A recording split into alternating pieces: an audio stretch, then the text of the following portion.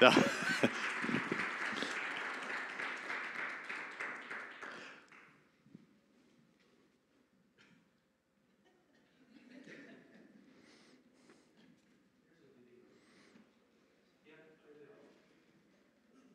There it is.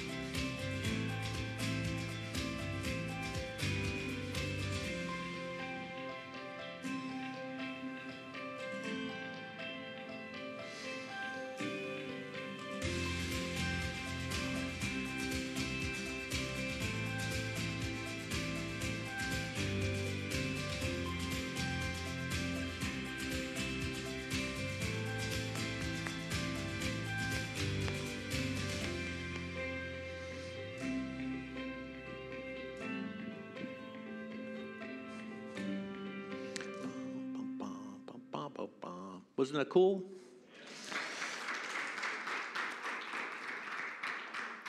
Do I have bad breath?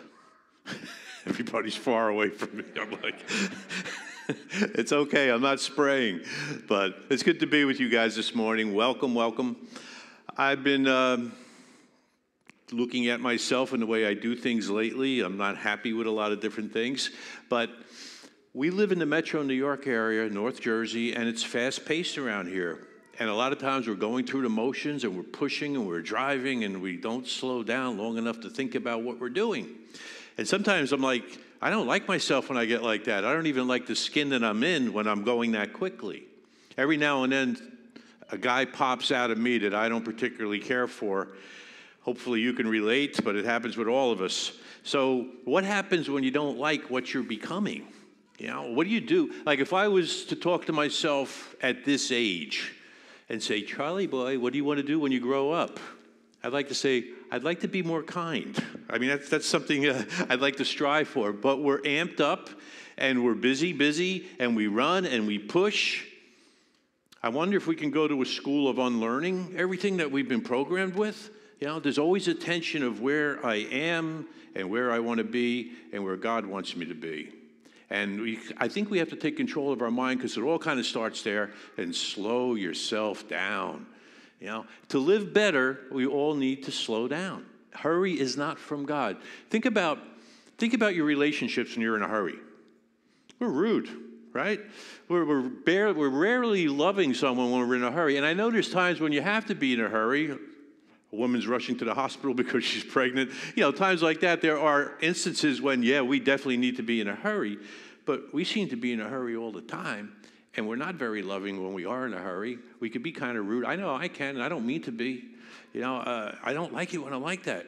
So I just started thinking, what would my ideal day off be? There's a lot of echo up here, guys. I'm not sure what it's from.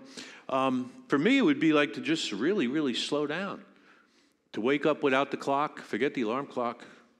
I'd like it to be sunny. I'd like it to be in the upper 70s, please. And perhaps maybe not waking up around here. I'd like to wake up down the shore. I like walking on the beach. I like walking on the boards. I love hearing the waves roll in and roll out. That's so medicinal to me. You know, and that's a picture of God's grace. It's just wave after wave rolling into shore. I might have gotten there on my bike. Sometimes I need a little wind therapy too. And that's just one of my scenarios. I'd like to hook up with an old friend or somebody and just really chill out and have a really nice, healthy day, self-care day. For ladies, you know, you guys everybody has their own scenarios. Might be spa day, man. And those days are cool, too, for guys and girls. You know, go over to a spa, get a massage, get a mani-pedi, get a facial. Facials are cool. Get your hair done. There's just, you feel better after you do all that, don't you? You know, it's just something nice to slow it down. And you still have your problems, of course. And I guarantee you'll still have your problems after this 25-minute sermon. I'm not going to be able to do all that in one time. But at the risk of going against the culture, do you ever feel like you're just trying too hard? You know, I mean, we're burned out. They got us running like crazy. And even the internet itself is addictive. It really is. They've geared it to be addictive. You know, your iPhone came out, and then Twitter came out, and Facebook, and it's just run, scroll. You know, and even in church, the busyness of the church, you can get burned out. Those of us serving here can get pretty burned out. And then something happens, and then you start getting discouraged because, well, aren't my prayers working? They seem to be bouncing off the ceiling. Something's wrong. I'm doing everything right, but everything's going wrong. Why? Something's not working. And maybe it started, you know, for me, younger, Mom brought me to church. Praise God for that. And then you do the altar boy scene, and wow, that's cool, you know. And then later on, when I get my own church, we did a youth lock-in here, and those kids are now 20. And it was such a riot. We did have a lock-in Nazi guy here that was just crazy, and he was spoiling all their fun, so you got to go. And they had such a good time. Even now, when we get together and that comes up, they start laughing and they start talking about the memories from it, and they're cracking me up, and it's just so good to see them doing it. But again, everybody that does grow up in churches, pastors' kids, PKs we call them. I don't know if anyone here is a PK, but they're usually troublesome. Because I think what they see at home doesn't match what they hear in the pulpit, you know, and they listen to all the teachings, and at home it's inconsistent with what they see at church. And sometimes the parents or leaders in the church, they're working in the church too, and then they're fighting at home, you know, and fighting in the car on the way here. And the poor kids are praying, and no matter what happens, you know, it just doesn't seem to work. God, why didn't you answer my prayer? You know, Mom and Dad still got divorced. Yeah. It could be a couple that loves Jesus, and you come as a couple. That's awesome. You're doing everything right, and hey, Pastor Chuck said pray together with each other before we go to bed or at night. You're doing all that, and you're serving in the church, and you lose your job. You know? Or the worst possible thing that can happen to any couple is you lose your child. It's horrible. You know, I've done those funerals. There's no words, but where's God? Where's God there, too, you know? Might not be so dramatic. You might just like coming to church and you listen to Star 91 on the radio. We had George Flores here 2 weeks ago. If you don't know who George Flores is, he has been a Christian DJ for the last 25 years on Star 91, and there was a station, WDJ, that was an AM station, but he's been in the mix of the whole thing for a long, long time. But it seems to be a demographic market because George is now a little bit older, and to push him out, and they could hire somebody younger for half his salary, I guess, right? But he continues his ministry on internet radio. But there's that K-Love station, or K-Rock, whatever it is, 95.5. You might have the fish bumper sticker on your car, or maybe you're a biker and you got the fish tattoo on your neck, like my friend Chuck has. All of that. You might have all of that, and you have a decent place to live, and you got a decent car to drive in, and you got friends, you go on your vacation, but you're still not happy. You're still not fulfilled. There's still something missing here. There has to be a better way than the way that we're doing things. So I would say if you're confused, if you're hurting, if you're overwhelmed, listen to the words that Jesus said in John 14. Do not let your hearts be troubled. You believe in God. Believe also in me. My Father's house has many rooms. If that were not so, would I have told you that I'm going there to prepare a place for you? And if I go to prepare a place for you, I will come back and take you to be with me, that you also may be where I am. And then Thomas, they call him Doubting Thomas. I kind of like Thomas. Thomas says what other people wish they would say if they had the guts to say it, but Thomas just spits it out. Thomas goes, Lord, we don't know where you're going, so how can we know the way? This is the A team. This is the apostles, the first string. They were just like us. They were people just like us. And then Jesus answered with a very important verse. I am the way and the truth and the life. And then he put a tag on it. He said, no one comes to the Father except through me. Wow. Let's pray for a minute. Lord, we thank you that we're together, and I thank you for the people here. And help us to just open our minds and open our hearts, Lord. And may the Holy Spirit place your word in our hearts. And may we walk away this morning with something a little bit more than when we came in. In Jesus' name, amen. The way you do things seems to matter, and the way you say things definitely matters, right? You could say something in two different ways, and it could be interpreted in two different ways. You could do things in two different ways. You could do something, oh, I'm doing this, and it's nice and sweet what you're doing, or you can do it like, why did they give me that? And you're all mad and angry. Or if you're married, as you know, you could say, hi, hon, you wearing that tonight? Or, you wearing that tonight? It all depends on the way that you say something. And body language counts for 58%. Tone, 38%. That leaves only 7% for content. Now, this is an older study, but I use it when I'm doing premarital. It's your body language, it's the tone, it's everything. It's the way that you say it. Now, as Christians, we always have searched after the truth. To steal a line from Chris Tomlin, there's a truth that goes beyond the ages that we have. That's what we have. And it's interesting because we're after the truth, and Jesus said, I am the way, the truth, and the life, and we know to experience that you shall know the truth, and the truth will set you free. And that's true in all aspects of your life.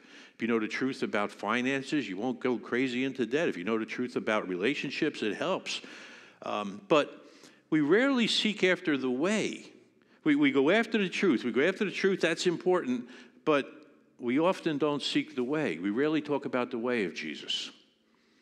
Now, does anybody here know what the first Christians were called? Because they weren't called Christians, and they weren't called Jesus freaks, and they weren't called holy rollers. Anybody know? There was a group in Antioch. They were called people of the way. That's what they were called, way before it was Christ-like ones, right? So these world changers, people that love Jesus, were called people of the way.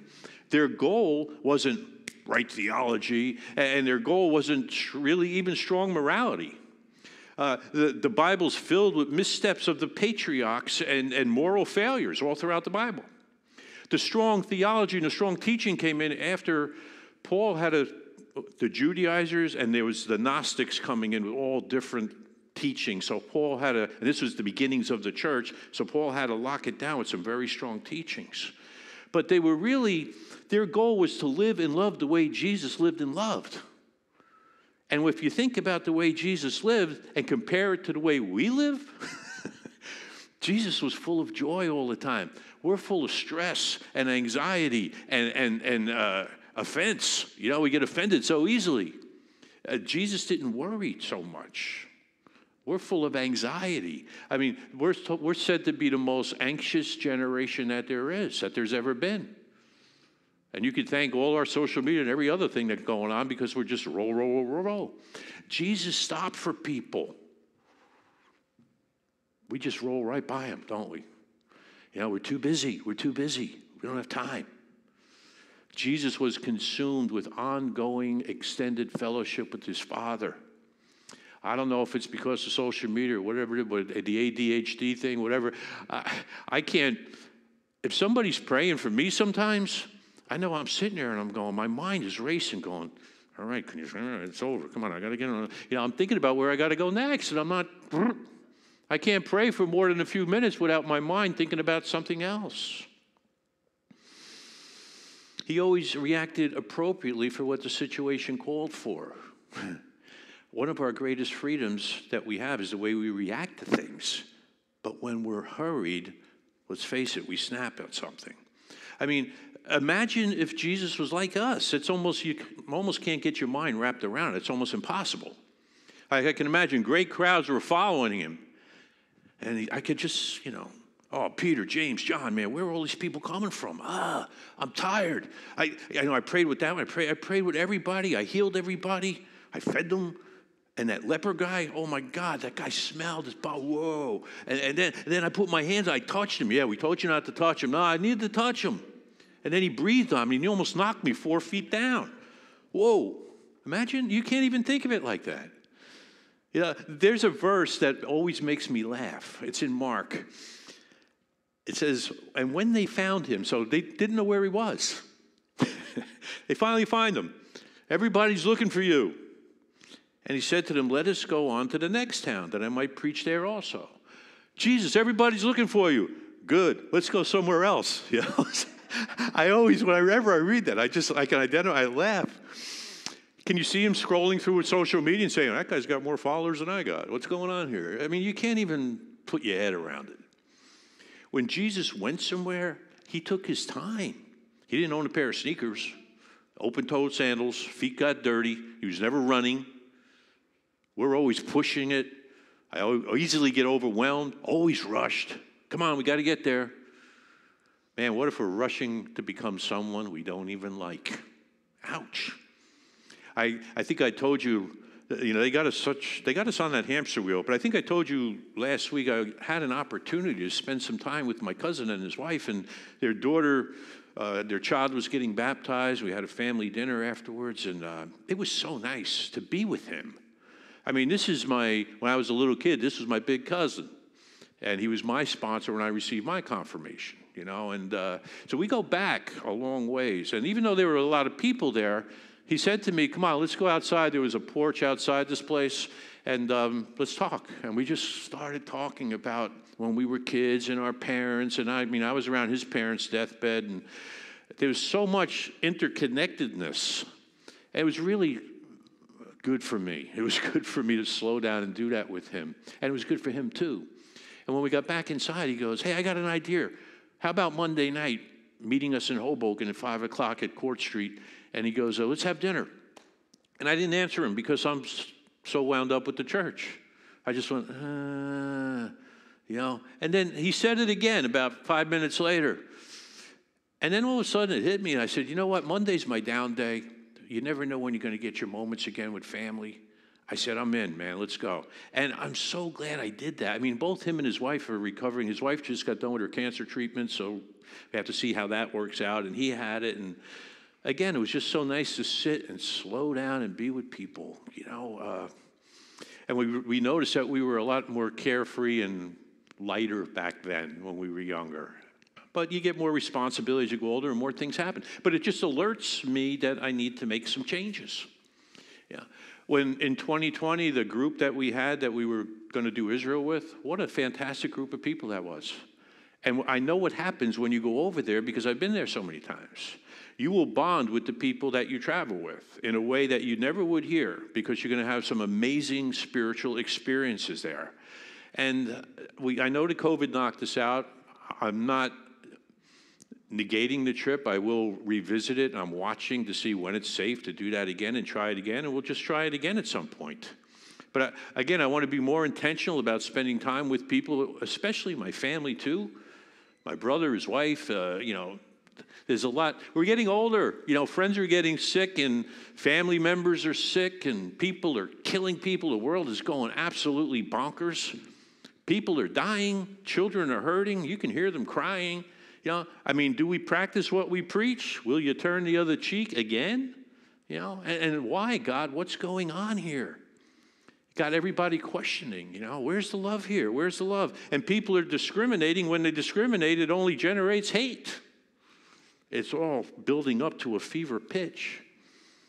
My mind tends to race a lot. And even when I'm go to the gym, which is my saving grace, even when I'm exercising, I'm full boat. It's like a full-on class. But then I took a Pilates class, slow, controlled movements. And at the end, you feel fantastic and your mind is slowed down. I don't know if any of you take yoga or anything like that. I'm not into the spiritual part of that, but the stretching part and the calmness it brings is good. It keeps me centered. One of our online listeners, her name is Diane, and she's a friend of Doc Gary, a friend of mine. And so she's a nurse, and she lives way down by Lincroft or Red Bank, maybe even further. She sent me what I call a pastor care package. I just got it last week. And I was like, okay. And I opened up the card, and there was a nice card in there, and then there was this book. And the book was called The Boy, the Mole, the Fox, and the Horse. Anybody familiar with it? It's almost like a Winnie the Pooh thing, kind of, but for adults. It was such a cool read, because when I read books now, I'm not reading, I read for information. I've got pens, I got highlighters, and I'm extracting information out that I could use with messages. It was so nice to sit there and just read these little nuggets that were placed with diagrams and illustrations. And you could start in the middle, you could start at the end, or you could start in the beginning. It didn't matter. And then she sent me, there was a CD of like angelic music, which was just real calming. So Diane, if you're listening again, thank you. And she even mentioned one of our sermons, so what a nice lady. Thank you so much. One of the nuggets in the book was the boy was talking to the mole and the fox, I think, and he said, isn't it odd that we can only see our outsides when so much happens on the inside? So it's all little things like that, Look, I don't want to burn out, and I don't want you guys burning out. I want us all to finish well. And enjoy the moments that we have rather than rushing to can't wait till I get here, then I can enjoy myself. No, enjoy the journey. Enjoy the journey. Stop and smell the roses, right? We said last week that we work so hard for God, we forget about God. And you can work so hard for God, it can kill the work of God that's being done in you.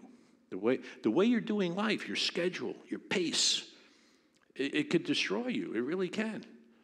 They're thinking about there's a lot of psychologists that are thinking about putting people that are always hurried as a listing in the DM book, the DM5 book, as an illness. We have to be careful with it. Now, we all have hurts, we all have hang-ups, we all have habits. Some are good, some are bad, and we live, and that's because we all live in a fallen world. But I think instead of dealing with them, we distract ourselves by keeping ourselves busy. We hurry so much because we don't want to deal with something, and it usually goes back to a hurt that we had somewhere or a trauma. Most addictions are, one guy said he felt that addictions were unresolved grief at the base of them. And loss, that's loss. Another person talked about trauma. Now, I've signed up for this class. I'm going to be a certified peer recovery specialist after 46 hours. But I'm going to learn a lot with this. I'm so glad I did it. But all these insecurities, all unresolved hurts that we all have, all deep-seated fears we all have because of a fallen world that we live in. We all have them. And sometimes it just does well to take a little moral inventory, to slow down and just take an inventory. When we do get a moment to rest, we get online right away and we start scrolling. And we're distracted by the drama on all the media, and then we started getting attracted to all the trauma that's going on too. But that's how we do it. That's how the world does it. That's the way to success. That's the way to win. That's the way to get ahead. That's the way to be happy. You got to push it. You got to drive it. You play King of the Mountain, right, when we were kids. To achieve, you got to conquer. You got to get things, and then you got to flex on them and show people you got them and put them on social media, and that's what we do. In Proverbs, it says, there is a way that appears to be right, but in the end, it leads to death. Death of my health, death of a friendship or a relationship, death of me, hypertension, heart attacks. Jesus has a better way. He said in Matthew 11 in the Message translation, are you tired, worn out, you burned out on religion? Come to me. Get away with me and you'll recover your life. I'll show you how to take a real rest. Walk with me and work with me. Watch how I do it. Learn the unforced rhythms of grace. What a sermon title that is. I got to get one on that one. Learn the unforced rhythms of grace. I won't lay anything heavy or ill-fitting on you. I love that. I just ordered a book called The Ruthless Elimination of Hurry. And I was in such a hurry that I ordered the summary version. You got to laugh. I got to laugh at myself. But I don't want to read the whole book. Just give me the clips, And it works, though. I like the summary version. I don't know. You'll probably be hearing some material from that. In the old translation, in the NIV translation of the same verse, it's the same thing but a different nuance. Let me read it. Come to me, all who are weary and burdened, and I will give you rest. Take my yoke upon you and learn from me. For I am gentle and humble in heart, and you will find rest for your souls. For my yoke is easy and my burden is light. The yoke was a work tool. That's kind of weird. He's saying take a work tool. But it was a wooden piece, and then it had two loops, and it was never a single yoke. It was a double yoke. So they would put it around the animals. So one animal wasn't doing all the work. So you might have two oxen, and the yoke would be there, and the piece of wood would join them together. So they're working at the same pace and getting more done and not getting burnt out as fast. So I don't know if I'm tired and I'm worn out and all that, and Jesus is saying, take this work tool, this yoke. I'd rather hit the couch or get on the bike or something. But what he's really saying is he's inviting you to a better way to be joined with him, right? Not just believe in the truth, but believe in his way also, to live like he lived. And you might be looking at me right now like, Chuck, Jesus wasn't a single mom, Jesus wasn't working two jobs. Jesus wasn't taking care of a house and this and this and this and this. And I know. Jesus didn't work with my boss either. There's still a lot we could learn. I mean, he did have a pretty big mission. Son, I want you to go and be perfect. You're going to be born as one of them, but still one of us too. And you're going to be born from a woman. I want you not to sin at all, be absolutely perfect, and you're going to die for the sins of the entire world. And it's going to be very painful. They're going to brutalize you. And when you think you can't take any more pain, it's going to get worse. But you will put everybody back in place with me. It'll destroy sin, and our relationship will be back, and the Holy Spirit can come. I got this whole thing worked out. And Jesus is like, I like the plan, Dad. I like it. Let's do it. And that's a pretty big assignment. Be perfect, die for the sins of the entire world. I noticed he would disconnect from the crowd. He would get up while it was still dark and go up on a mountainside and pray, but he would always disconnect for extended time with the Father. He would take long meals with people. There was no McDonald's, there was no Panera Bread. But we like Panera Bread, I know. But none of that was going on. They would make everything from scratch. And it was a big thing to have a meal with somebody. That food, that bread that I'm nourishing my body, it's nourishing yours. We're becoming part of each other's life. That's why the Jew wouldn't eat with the Gentile back in the day. They didn't want to be defiled. But he also had deep conversations with people. It wasn't, how you doing, man? All right, how you doing? How you guys doing? All right. Off to the next. No, he stopped and he listened to people and he loved on people. There was a guy named Zacchaeus. He was a chief tax collector. People hated the tax collectors because they were Jewish and they worked for the Romans, and they could install the tax on people and then they could tack whatever they wanted on for them. So they always overburdened. They put a big sum on, and Zacchaeus being a chief tax collector, I got to think he had a lot of money. He probably lived in a big old house. And Jesus was coming through town, and Zacchaeus was a little guy, and he climbed up in a tree. He wanted to see what all the commotion was. He wanted to see Jesus. And Jesus walked right up to the tree and said, Zacchaeus, come on down from there. And then he invited himself to dinner. I'm going to have dinner at your house tonight. Can you imagine the reaction from the people around knowing that guy was a tax collector? Like, what? And even Zacchaeus' mind was blown. And he took him to the home. I'm sure, like I said, I'm sure it was a pretty big home. And Jesus spent time with him. They had dinner together. They talked. And he was so moved by that conversation, he said, you know what?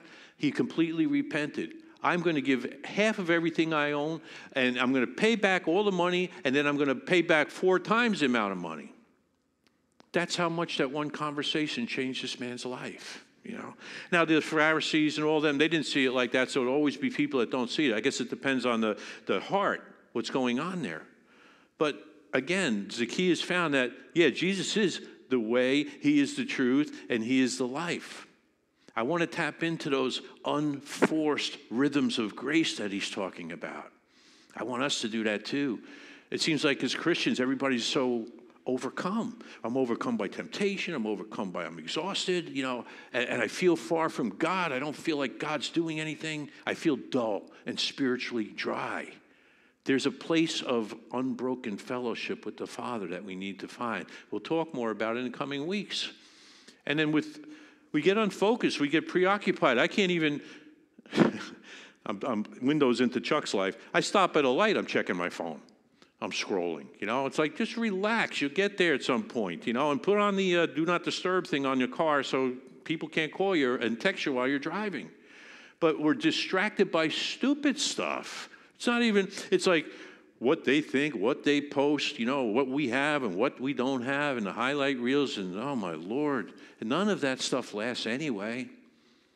Remember what I said last week? We have too much rubble in our lives, and we have to clear it out from time to time because it just keeps building up and building up and building up. And then something happens in the church, and people get mad, whether I did something or whether I get mad at one of you guys or whatever it is, and I let it go as soon as I can. But it keeps people out of the church for a long time. But Jesus said, follow me, not them. That's so important to hear. Because that's what kept me out of a church for a long time. I didn't like a particular priest, but Jesus said, Chuck, follow me. Don't follow him. Follow me. Follow me. So we tend to sit in a place where we regret the past and we're worried about the future and we're not present physically. And when we are present physically, our minds are somewhere else. Learn how to be present. Find a quiet spot. Close your eyes and breathe. And if your mind's still racing, focus on your breath. Focus on where it's going. And then put your mind on God. Focus on God. You'll see things start to shift. So if you're tired of the grind and tired of the stress and tired of being miserable, tired of being afraid, tired of being angry, tired of being anxious, too many problems to solve, too much weight to carry, too much pain to bear, too many decisions to make in one day, there's a better way, and it's not just the truth. Jesus said, I am the way, the truth, and the life. Be still. Know that I am God. Be still. So, we come to Jesus for what? He will give you rest, he said. I don't have to earn it. It's a free gift.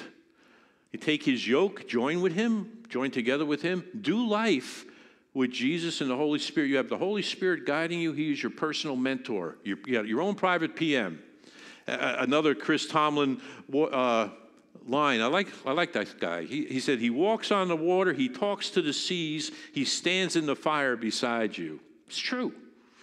Just come to Jesus, call on his name, and you'll find rest for your souls. Imagine hearing Jesus say that to you, and you will find rest for your souls. It's that Old Testament shalom, they call it. It's a lot more than just that little piece. This is what God wants us to experience. It's the promise of blessing. As I said last week, may the Lord bless you when I say that, and be gracious to you and show you favor. And might he keep you in all your ways, restoring the joy of your salvation when we mess up, and planting you firmly on the road that leads to everlasting life. That's what it was all about, why Jesus came here. And as he turns his face towards you to grant you peace and your children peace, and especially in this time, the times are troubled. Anxiety is at an all-time high, but the end is to have that blessing and to have that peace. Jesus said in John 14, my peace I give you, not as the world gives, my peace. Do not let your hearts be troubled or afraid. Man, if we could just hear him saying that to us. I'm going to pray, and we're going to queue up something for you that I promised you last week. Let's bow our hearts. Lord, I praise you that you are a God of grace. I thank you that for even more, for protecting me from forces around me, but you saved me from myself. Let the knowledge of your grace, those unforced rhythms, Never make me less, but only more intensely devoted to you. And we hate feeling weak and out of control, Lord. It doesn't work for us. Yet you told Paul that your power was made perfect in weakness. Teach us to go on. Teach us to cling to you, to change our mind about some things, and to depend on you in our times of trouble and weakness, so that through you we can become truly, truly strong. Thank you, Lord. Thank you for everyone here. I ask a special blessing on them. And I pray that they don't worry. I pray that they find that happiness in their lives and the joy, and they reframe whatever they're in. Just give them that attitude of gratitude. In your precious name, Lord, amen. Mr. Marley.